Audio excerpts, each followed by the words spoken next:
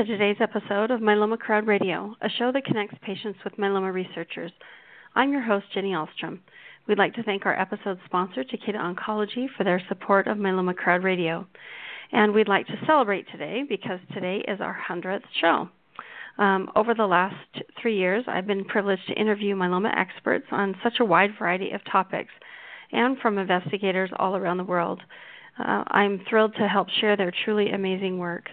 And we're very pleased today to have some researchers from Germany join us. Our show today, we know that you've heard about monoclonal antibodies, which target a specific protein on the surface of myeloma cells. This is a very unique approach, targeting both a protein on the surface of myeloma cells and at the same time an activation of T cells. And we have with us today Dr. Hose and Dr. Seckinger from the University of Heidelberg in Germany. So welcome, doctors. So good morning to America from Germany. And, of course, it's a very big honor for us that we are with you at your 100th birthday. So I would like also to welcome you on behalf of my second-in-command, Anja Seckinger. Hello, also from my side. And myself, and we are very honored to give this talk and this discussion today because we think it's a very important point to discuss and interact also findings in research and to work together, we as clinicians and researchers with our patients to finally get a hold on a cure of myeloma. So Jenny, thank you for the nice introduction. Oh, well, thank you. Let me introduce you actually both before we get started because we have a lot to talk about. Dr. Dirk Hose is head of multiple myeloma research laboratory at the University of Heidelberg. He's a practicing physician at the University of Heidelberg in the Department of Hematology, Oncology, and Rheumatology. He was awarded the Young Investigator Award at the International Myeloma Workshop in Paris and was granted the Ludwig Strauss Habilitation Award for Excellence in Research. And I found it most interesting that your doctoral thesis was on the topic of asymptomatic multiple myeloma, molecular background of progression, evolution, and prognosis, which I think is one of the most complex topics about myeloma when you're asymptomatic. Now, Dr. Anja Seckinger is deputy head of the Multiple Myeloma Research Laboratory at the University of Heidelberg in Germany and practices in the Multiple Myeloma Section and Department of Internal Medicine of Hematology, Oncology, and Rheumatology. She's been significantly involved with myeloma research in Germany as well as overseas and has received awards including the Young Investigator Grant at the International Myeloma Workshop in Paris, Abstract Achievement Award at the 2015 ASH Conference, and the Best Abstract Award in 2016 at the annual meeting of the German, Austrian, and Swiss Association of Hematology and Medical Oncology in Leipzig, Germany. So, doctors, welcome to you both. We'll probably just start with just a broad overview. So, and I know you can compare and contrast these with the monoclonal antibodies that patients may already be aware of, but what are these T cell bispecific antibodies, and in general, how do they work? Well, Jenny, thank you again. So this is a very interesting question. So you have to think of these antibodies as something with two arms, which basically couples T cells by binding on a structure which is at the surface of the T cell, which is called CD3, and with another arm on another structure which is on a myeloma cell, which is called, in this example, BCMA, so it's B-cell maturation antigen. So basically the idea is pretty simple. These antibodies have two arms and bring just together myeloma cells and T cells. And now T cells are the most active, let's say, killers in the immune system. So they are very active in destroying tumor cells and immune cells, but usually in myeloma patients they do not fulfill their work because they are hindered. You can somehow compare this to T cells being a kind of savage dogs, but they have a muzzle.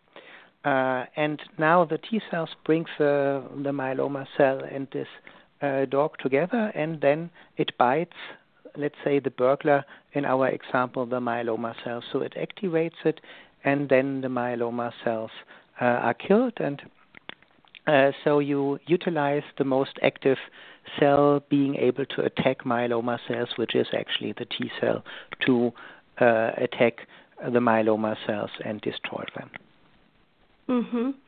And the difference would be between, because I know patients are familiar with daratumumab and elotuzumab, which are monoclonal antibodies, and they activate the immune system in a certain way, but differently than the T cells. Can you explain the difference? Yeah, with a monoclonal antibody like daratumumab, this antibody only binds to myeloma cells, and then immune proteins, for example, are activated and produce a hole in the myeloma cell, which is then subsequently killed, or other cells which are less specific from the immune system bind to the cell and attack it. T cells are the much more potent variant of this, and the difference is that this T cell bispecific antibody has two binding sites, so the possibility to simultaneously bind the myeloma cell and the T cells and just bring them together, which is the difference in the mechanism of action. In principle, the molecule itself is quite similar. There are some interesting differences we will talk later on, but in principle, the idea behind it is very simple, of this just grabbing with one hand myeloma cells and with the other T cell, and this then activates the T cell for killing myeloma cells. That's just a very visual description. We like to picture that in our minds of having T cells go after the myeloma cells and be joined. So when you say they're binding, you're binding the myeloma cell to the T cell, and then how strong is that binding, or how does that so work? This would be an interesting question, because this is something for Anja, and I will just pass over. Okay. So this is indeed an interesting question, which was actually raised by Dirk, because as you might know, he's not only a physician but also a physicist.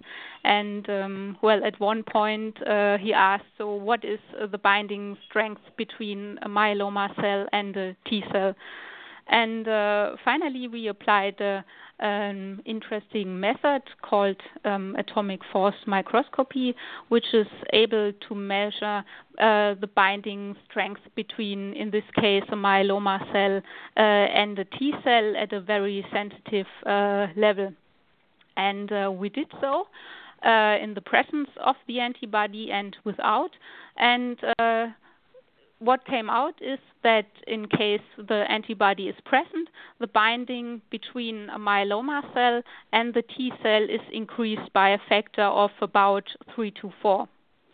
And the interesting thing is that when you look at the data, the units are in piconewton, and at least for us, this was not really quite familiar, because it sounds not that much.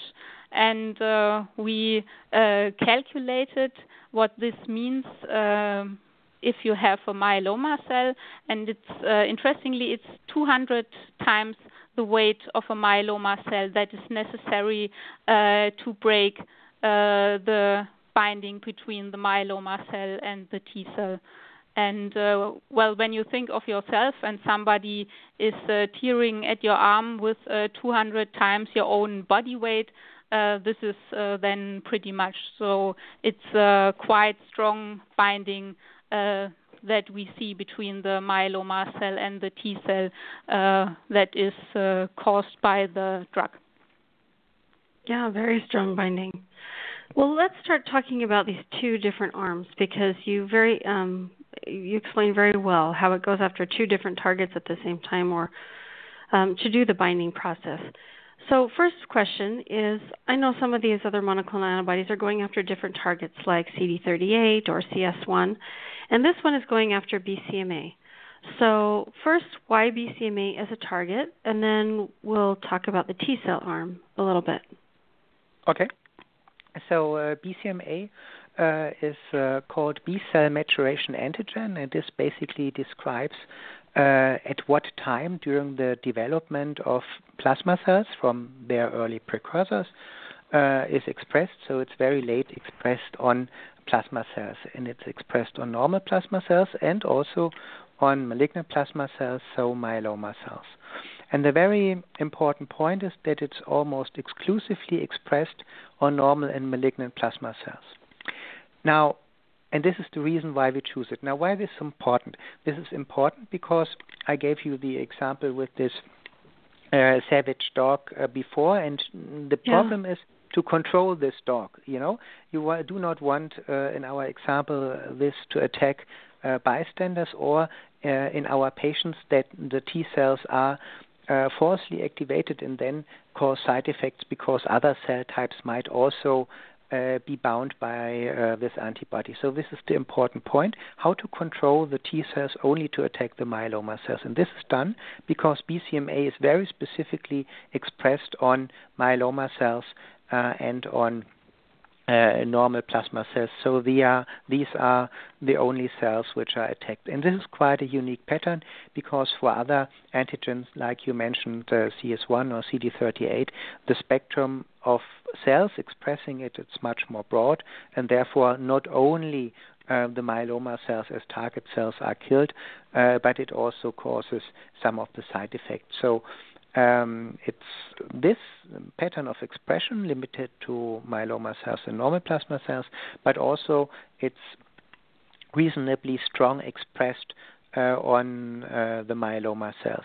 You can easily think that this is important because when you think of this grabbing actually the myeloma cells with the antibody, when there are too few handles on the cell, you might go astray by trying to grab it, which is something which is in place for some of the antibodies or mechanism of resistance we might talk about later on. So this is the basic choice, and we screened a high number of potential targets, and this was actually from this expression the best target we have seen or identified. Mm-hmm. So this is the arm, why it's this specific arm binding to myeloma cells. And now for the T-cell arm, this binds CD3, and this is an antigen which is expressed on almost all T cells. And these T cells are bound, just selected as binding as described before, and brought together to the myeloma cells. And by this process of bringing the myeloma cell and the T cell together, the T cell is activated, and this activation is like it is also being done during a normal immune reaction. So this CD3 is one of the main T cell receptors, so a structure which helps the cell to communicate from the outside to the inside and to mediate this process of the activation. Mm-hmm. And it sounds like it's different than, there are a lot of different targets, protein targets on the surface of cells, and you hear a lot of different targets in myeloma, but it sounds like that CD3 is like the primary target for T cells. Is that an accurate way of saying it? Yeah, it's actually you can just imagine why I choose CD3, because it's expressed on almost all T cells, and so it's a very good target just to select almost all of the T cells. There are other antigens of T cells like CD4 or CD8, but they are always only expressed in a subfraction. Now, if you want to get more or less all T cells activated, then you have to choose something which is almost on all T cells, and it's as easy as that this is the case for CD3. Mm-hmm. So you're enlisting more T cell help basically by going after CD3. So how long does it take for a T cell to kill a myeloma cell? Well, the killing of a myeloma cell takes about 6 to 8 hours. You can calculate this when you just watch in a live microscopy, and you just can see myeloma cells being killed by T cells, and you can then just calculate the time of how long this takes, and this is about 6 to 8 hours. And then T cells, which are activated like this, are kind of serial killers, so they can not only kill one myeloma cell, but they are able to kill one myeloma cell after another, and they even proliferate, so they even multiply themselves when they are exposed with this antibody, so you amplify the reaction against the myeloma cells. Oh, that's great that it's not a one-to-one. It's just continually expanded. So some more questions about the BCMA target. So how would you, I know there are a lot of myeloma cells. I had a researcher talk about how he was testing for BCMA levels, and the BCMA would go up and down, and it would almost correlate with the M spike. And I don't know if that's accurate or not, but he was working on a test to look at that. So if there is some BCMA, but not a lot, on normal cells, how do you avoid it binding to normal cells with BCMA versus just myeloma cells with BCMA? Well, the only normal cell which actually expresses BCMA is a normal plasma cell, and these cells are likewise targeted by the antibody, so they are also removed.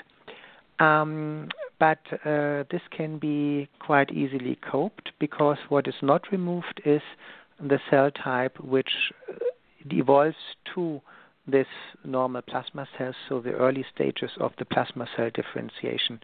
So basically these cells are also involved when you are vaccinated in generating new immune response, and also when you encounter an antigen again which you have previously encountered, like a measles virus or so, and these cells are then able to redifferentiate into plasma cells and to again produce the antibodies. So you cannot avoid that also the normal plasma cells are targeted.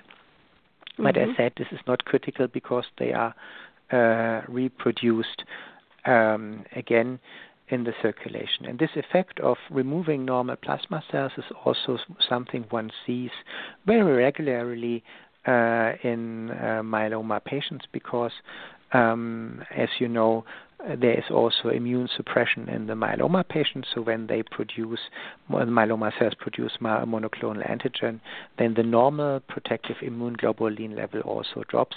And once myeloma is successfully treated, they also come back to normal levels. And this is exactly the same what we think will happen once the myeloma is treated with hopefully the TCB in this case.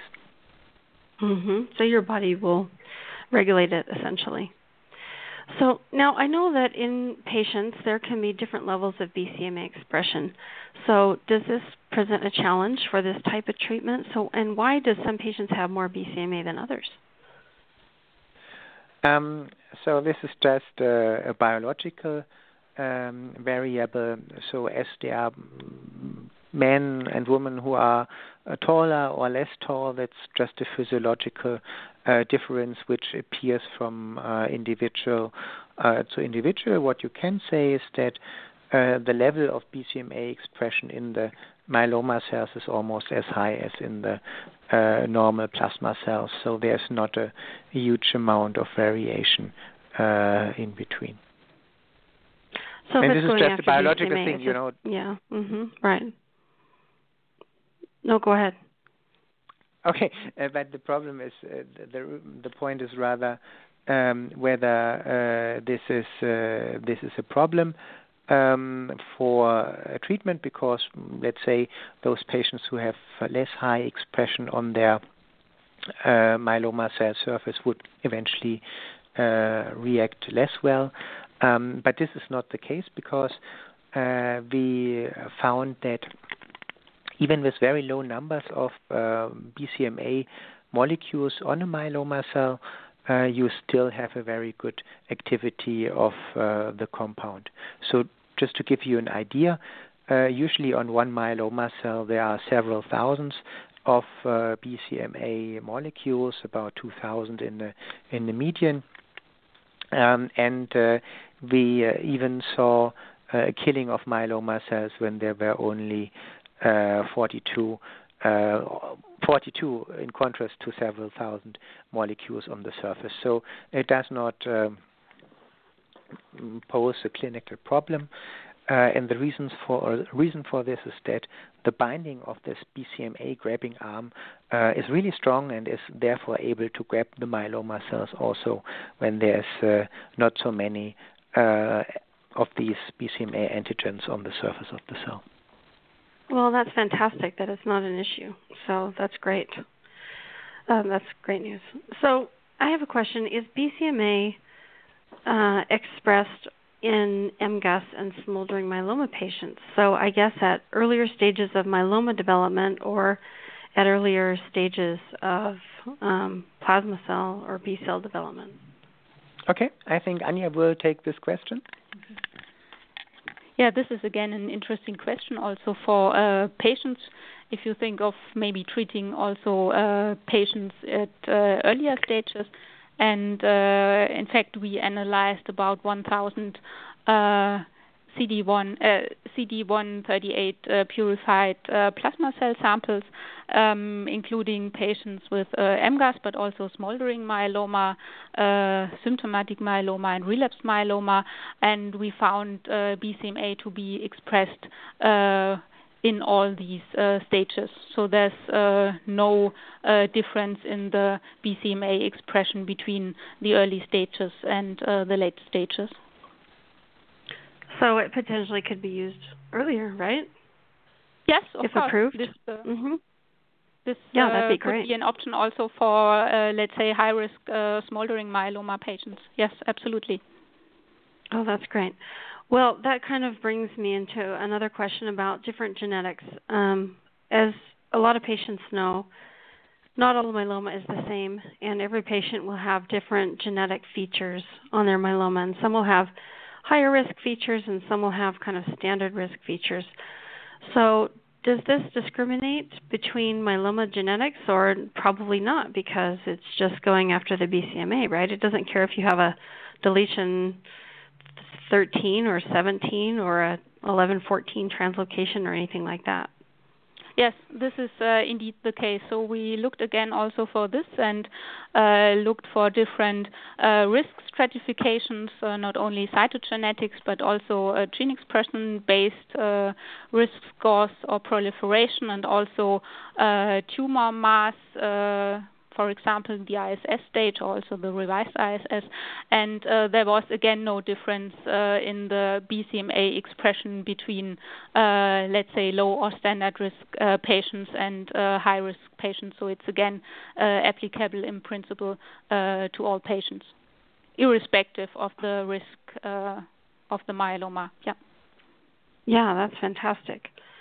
That's great, because then you don't need a specific or personalized version, I guess. So tell us a little bit about what you've studied so far. In your study, how did it work for newly diagnosed or relapsed or even heavily pretreated patients?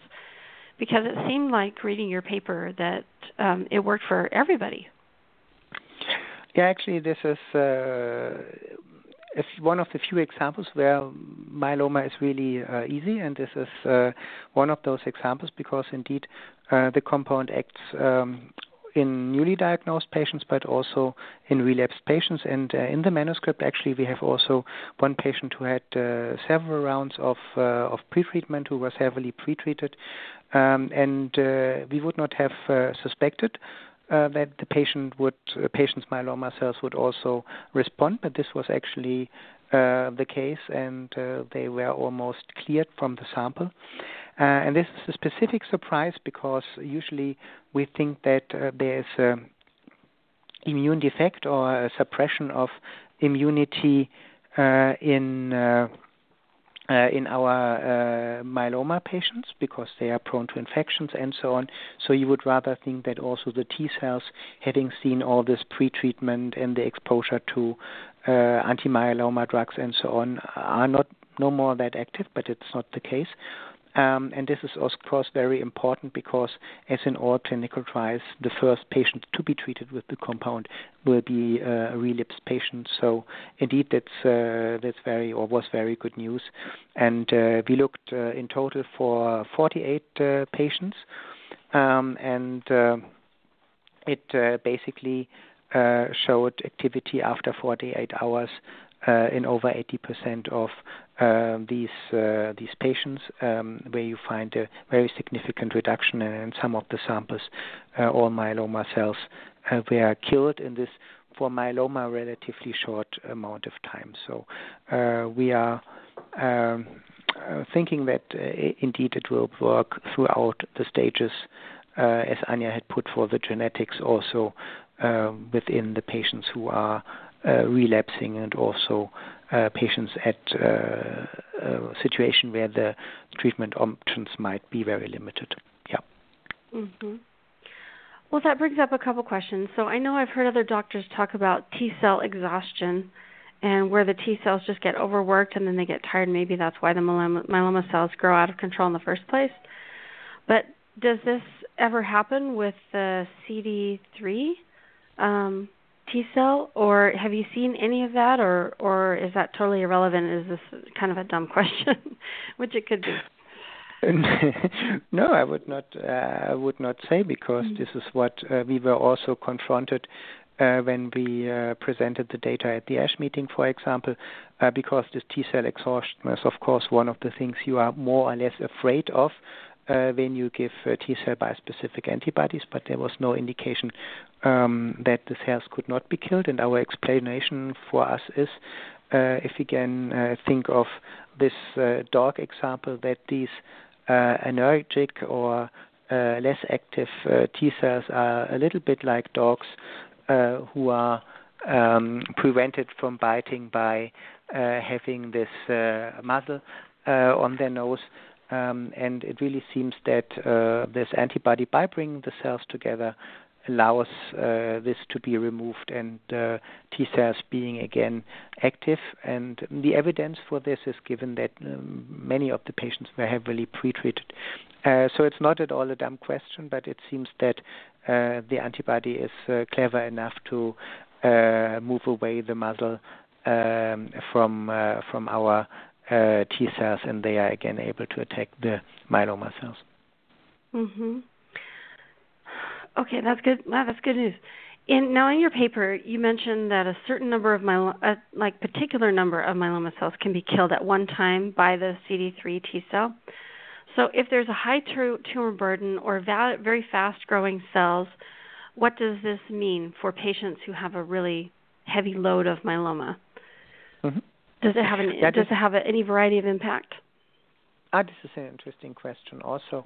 You have to take into account what fast-growing means. And you have to answer this question to set into perspective the doubling time of a myeloma cell, which is usually not below several weeks, and the time for killing of one myeloma cell, which is around this 6 to 8 hours. So even if myeloma grows fast, then still the killing of the myeloma cells is pretty much faster by a high amount, let's say 10 or 100 times faster compared to how long myeloma cells take to multiply, to divide and proliferate. And this means that it should also work in patients who have quite high tumor load and aggressive myeloma, because even then the doubling time, or the time in which the myeloma proliferates, is quite lower. We had seen, however, in our paper, in an animal model, in a mouse carrying a myeloma, that in 3 of 6 animals there was no activity. 3 of 9 animals there was no activity, or only a minor activity. But in this experiment there was used a myeloma cell line which had a very much higher proliferation or accumulation rate. So only in this setting of a mouse, we were not able to see some of the myelomas being removed. And this again is the rate of how the cell lines proliferate is much higher, so we don't see that this might be a problem in the myeloma patients, because we also saw, when you look at the number of T cells which are in our specific sample, that this can be quite low compared to the number of myeloma cells. So to summarize this, from what we know yet, this should not be a problem. Mm-hmm. That's great news. So now I know that there have been some articles come out recently about daratumumab, that sometimes when patients start getting treated by daratumumab, their cells will start losing the CD38 signature on the surface, and so then daratumumab has nothing to go after. Can patients lose this BCMA signature also, or is that kind of escape unlikely? Well, this is a very good question. Basically, there have been publications several years ago showing that there are no viable plasma cells without BCMA. So if you remove it in an experiment, then also the plasma cells die. This prompts us to think that it is a very good target, because one should think that the myeloma cells cannot downregulate it or completely cut it off, so that the grabbing of the TCB goes into void. But of course, this is something which in the end has to be tested within the clinical trials, because myeloma cells are, of course, quite clever when it comes to avoiding strategies, and this might eventually later on prompt not to use the compound as a single compound, but also in combination with other compounds where we might discuss on later on. So is there evidence that myeloma cells could lose a BCMA in our experiments, or for what is known in the literature? No, but you can of course not exclude it until you have really tested the compound within a clinical trial. Mm-hmm. Yeah, that makes a lot of sense. So let's talk about how you use it in the clinic, or how you've used it in the clinical trial. So how is it administered? It's an infusion? And then how often, and what kind of schedule would you be using? Those types of things. Yeah, so we have tested it in the animals, giving it IV or subcutaneously. Basically, it has a quite long half-life time in the animals of about 4 days, and presumably longer in humans, because in animals it's always shorter than in humans for this kind of antibodies or TCBs. So the idea would be to give it once or twice a week, either IV or either in the vein or subcutaneously. So it would be more or less comparable from the schedule to antibodies like daratumumab are given, but the exact way of how it is dosed and how often it is given to lead to the maximum effect and treatment would of course have to be determined within the clinical trials, in the phase 1 clinical trial. But this is the idea, at least this is the treatment schedule we used in the animal experiments to that end. Mm-hmm. And then how often, I guess you'd have to test that in the clinical trial too, but what would your initial guess be if you had to say how often is administered? Is it something like daratumumab, where you get the first infusion, it's kind of longer, and then you get it repeatedly, but it kind of spaces out over time? Or I guess you would just have to see, right? You cannot really answer this, because you have, of course, to balance there the convenience to the patient. This is the main reason why you decrease the daratumumab over time, because you think that you come into a saturation, so you cannot get too much higher when you add another round every week or every 2 weeks, and then it's also convenience for the patients. And for this, it's really too early to answer. But as said, the initial schedule will most likely be twice a week.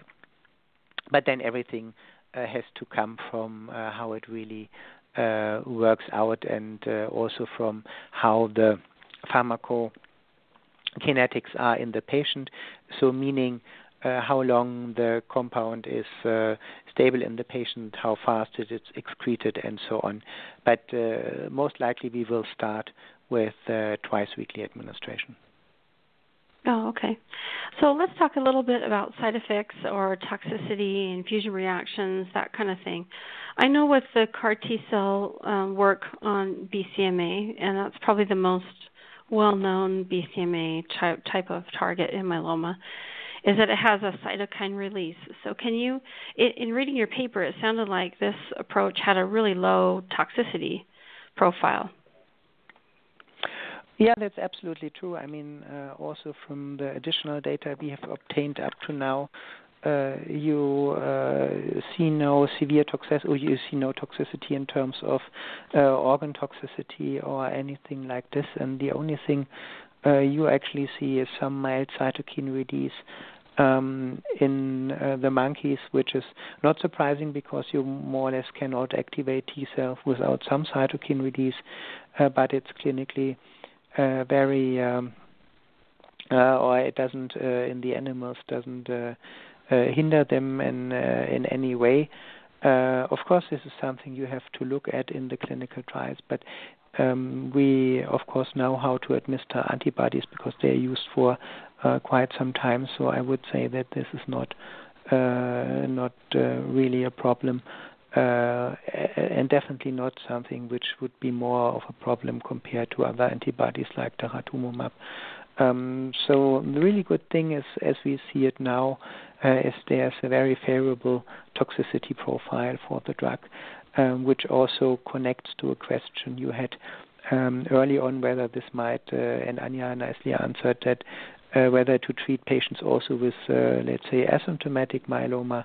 That, of course, if it really will have this toxicity profile, this would be, of course, another argument to rather treat the patients early. But again, in the end, you only know when you conduct the clinical trial. So we have high hopes that it's not toxic, but we have to see in the patient, at least, however, from the preclinical data in the animals, there's nothing which prompts us to assume that there's some toxicity or strong toxicity. That makes sense. So why don't you outline when you see this coming to a phase 1 clinical trial? How does that work in your regulatory process, and when do you estimate that might happen? Well, actually, there's a quite set schedule to bring compound TCB compound anti-BCMA into the clinic, and this is scheduled for the first quarter of 2018. So this is really quite fast. You know, it always takes some time to develop a compound and then to do all the regulatory things. So this is presumably done, or it will be done, actually, I know, because I'm part of this, of course, within the year, and so that we will be able to start hopefully in the first quarter of 2018 with the enrollment of the first patient. And how many patients will you have in that first trial? This will be obviously a phase 1 trial, right? This still has the process of being determined with the authorities, which are involved quite early, because it's also a novel type of treatment, and we would like to go for innovative strategy in performing this trial.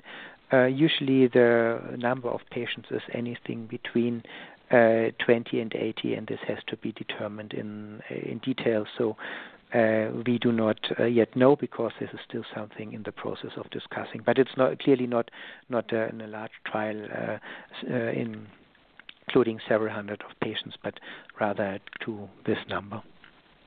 Mm-hmm. And I know in early phase 1 clinical trials, you're not really thinking you're just thinking, does this, you're trying to assess dose and safety and things like that. And then a phase 2 trial, you'll look at how effective it is. And once you get to phase 3 trials and beyond, then you start thinking about to combine it with other therapies. But in general, as a myeloma expert and team of experts, you've been working on myeloma for a long time, and typically myeloma therapies are combined. So could you see this being combined with other myeloma therapies? Which ones, and how would you see that happening? I think this is the several million-dollar question to answer, also because all the compounds are quite costly. But besides that, I think we will have to determine what the efficacy of the compound really is in the phase 1-2 trial, which will be a combined phase 1-2 trial. But then clearly you would think of combining it with compounds which stimulate the immune system, like lenalidomide would be an obvious choice, and also it would be an obvious choice to use daratumumab, which attacks, as we have discussed initially. Oh, I think okay, well, we lost our doctor, but they have directions to call back in, so we will do that and wait for them to call back in on the line. Sometimes, and they're calling in from Germany, so this happens on occasion, but we're not finished with our questions yet. So we will be watching for them. So they're back online. Hang on a second. Okay, sorry, we lost you for a minute. So go ahead, and you were answering that question about if combining with myeloma therapies. So apologize for the system dropping you. No, so obviously I shouldn't have made the joke about the myeloma treatment cost. Don't know whether there's some connection. I presumably, of course, not. No, the combinations we were, there are all kinds of conspiracy theories, but I think we can exclude this here. No, so come back to the topic. I think there are some natural combinations, and one would be lenalidomide. Something stimulating the immune system would, of course, make sense, and also it would be an idea to test the compound together with the daratumumab, for example, because the two compounds have both quite good toxicity profile, and they attack the myeloma cells from different directions. And obviously you would think also of combining it with something like dexamethasone, and this again has to be determined, but in the end we would also think that most likely it will be part of a combination therapy, which then again would be, if the hope holds true that it's really having a good efficacy but a low toxicity, then it would be a very good combination partner. But again, you never know until you have tried. Right, and maybe the system just knew how much patients hate dexamethasone and dropped the line when you said it. I don't know.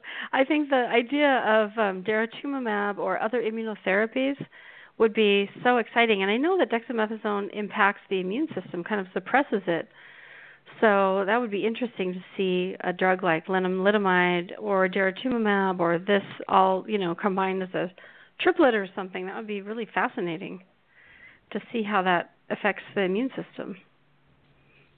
This is indeed a very interesting question, and there's also the discussion also within panels of myeloma experts whether it might be a good idea to add dexamethasone to antibody treatment, and also, of course, specifically to things like T-cell bispecific antibodies, and there are two effects which go in different directions. The one is that dexamethasone is one of the most active agents in killing myeloma cells, and the other is that you are always, of course, afraid that you hinder especially T-cell function. And which of the two would be more important, again, would have to be determined in a clinical trial. I would rather put my money on the dexamethasone, but as I do not have to take it, I can easily say this. Load us up. Again,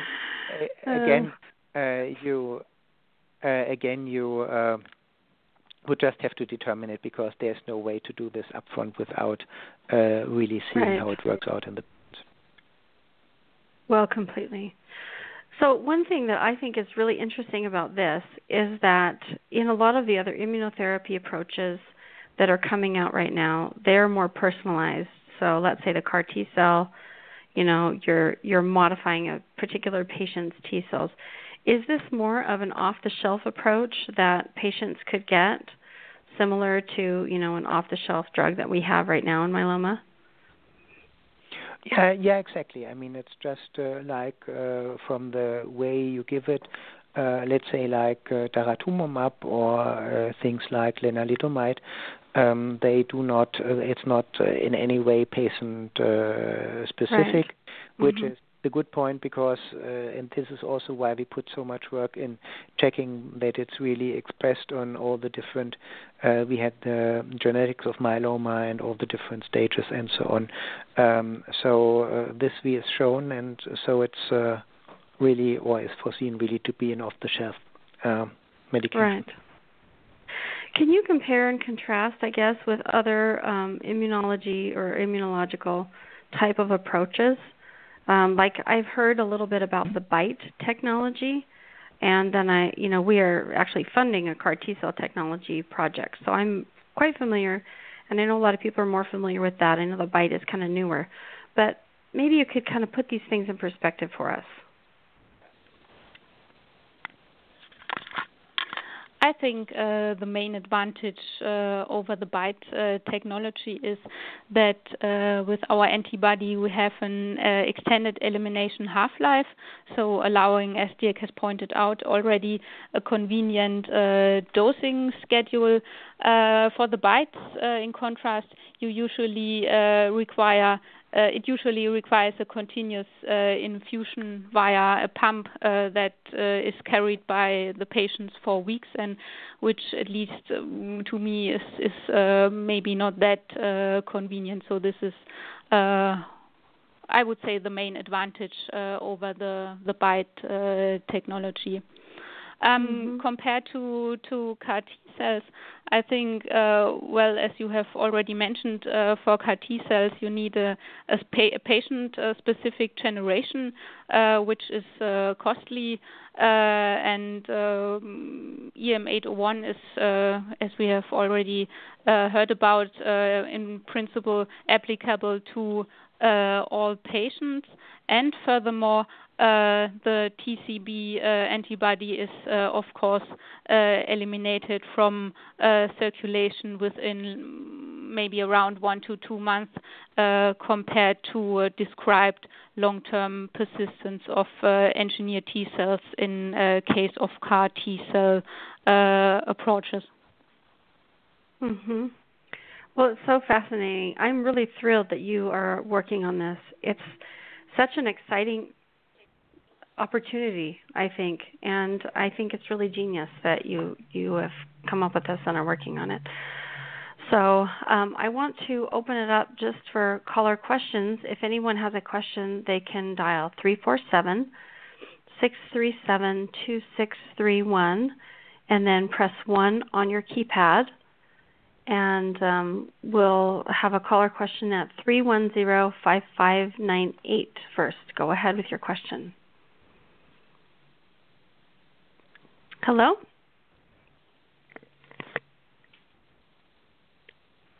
Hello. Go ahead. Doctor, yes. Thank you for joining our show. Your work is happening in Germany. I have a quick question. Could U.S. patients join a phase 1 clinical trial if they wanted to? I'm sorry, I think I didn't hear it correctly. I think the question is if you are running a clinical trial in Germany and a U.S. patient wants to join, is that possible? Well, this is principally possible, but we will not only run the trial in Germany, but there will also be likely one site in the U.S. Being opened. In principle, that would be possible, but of course, it would have to be negotiated with the respective insurance from the American side. From our side, it would not be a problem.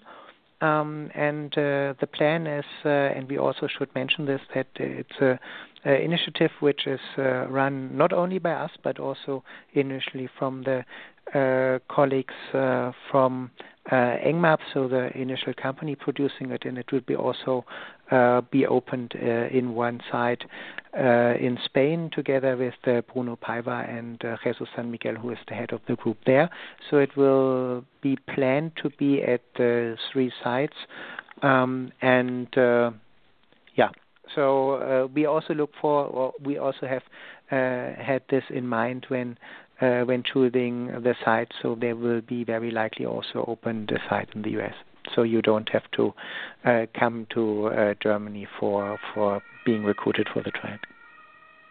Okay, great. Thank you so much. Okay. Thanks for your question. So let me ask you some more questions about EngMab.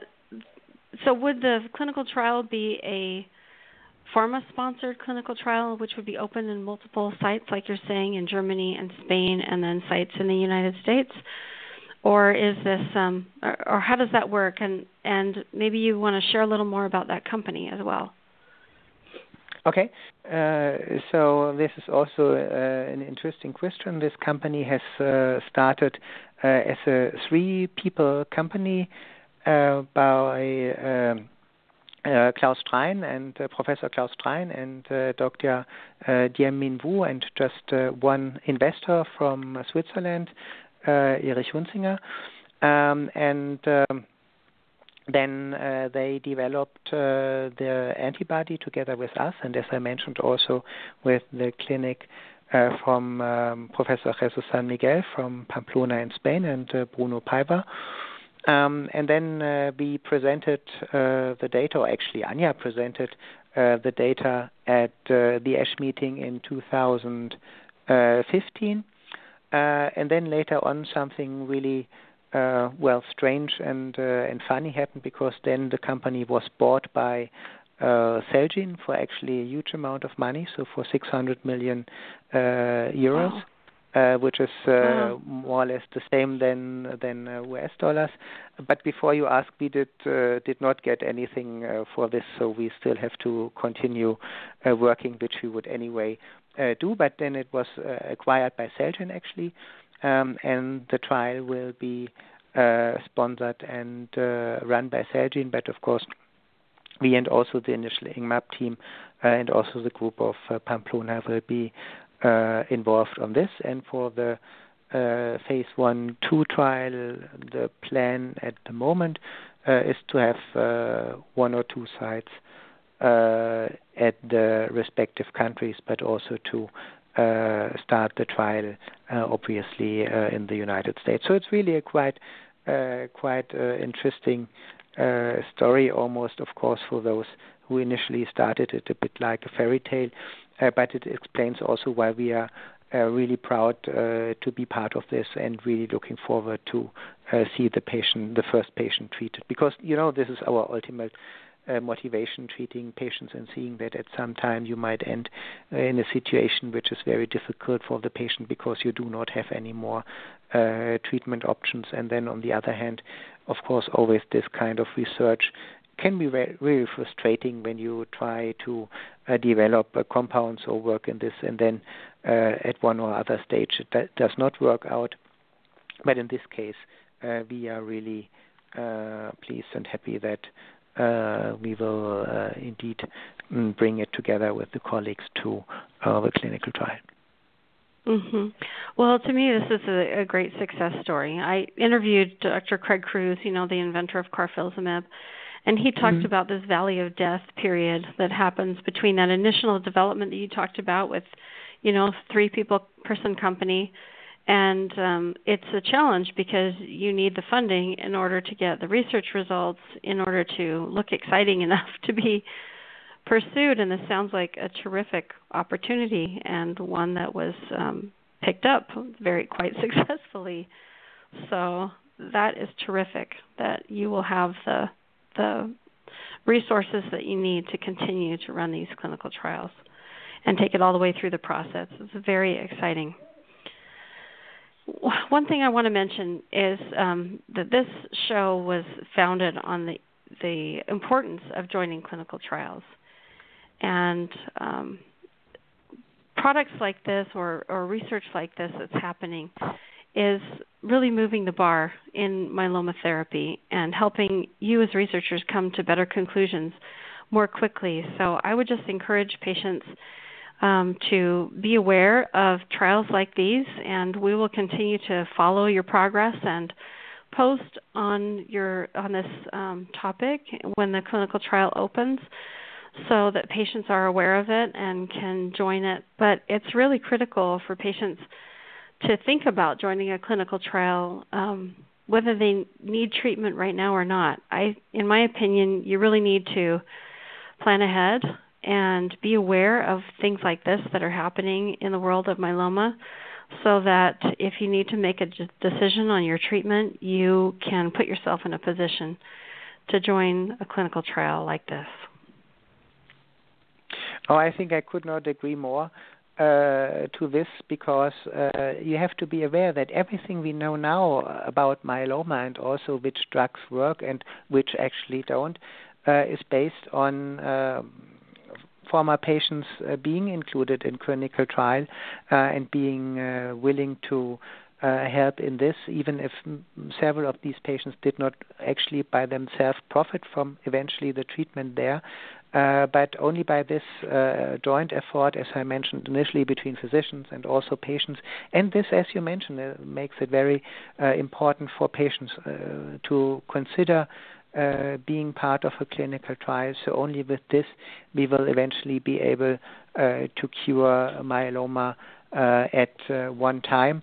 And you might also want to stress that there are, of course, very different types of clinical trials. So some trials where the medication is almost approved, or which are at a very late stage, so several hundreds or even thousands of patients have already been treated, and then in contrast those trials where it's really, as we have talked today, something which is the first use of a drug in men. And of course one has to stress to discuss with your treating physician as a patient what might be the options, and then to think about it. But the important thing, and in this again we could not agree more, it's important to think about whether to participate in a clinical trial.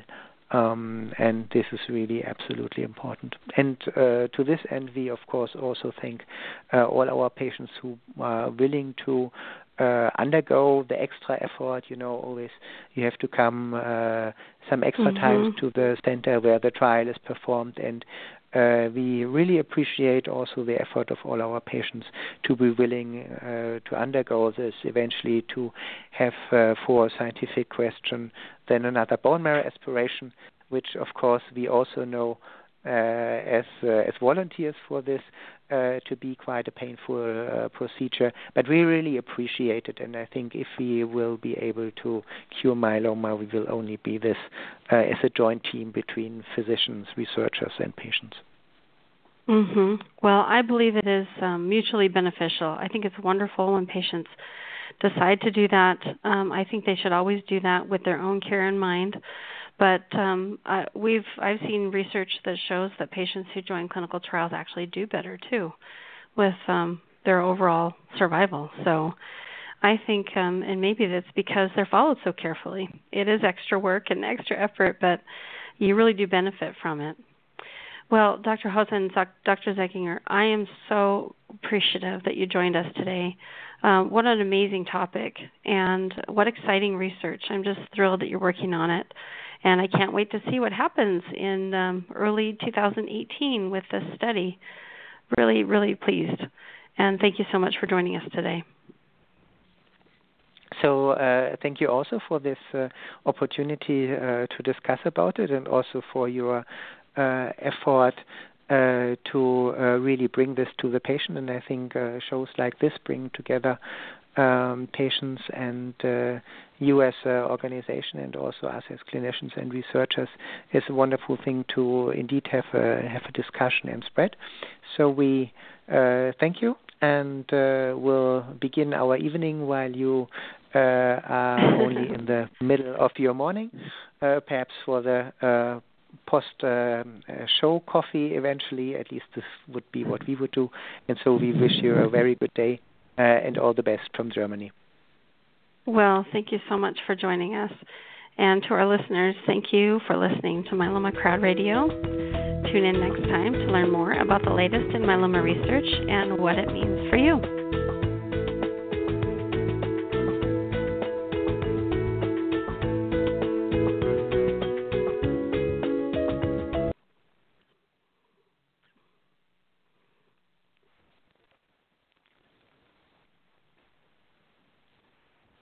With Lucky Land Slots, you can get lucky just about anywhere. Dearly beloved, we are gathered here today to... Has anyone seen the bride and groom?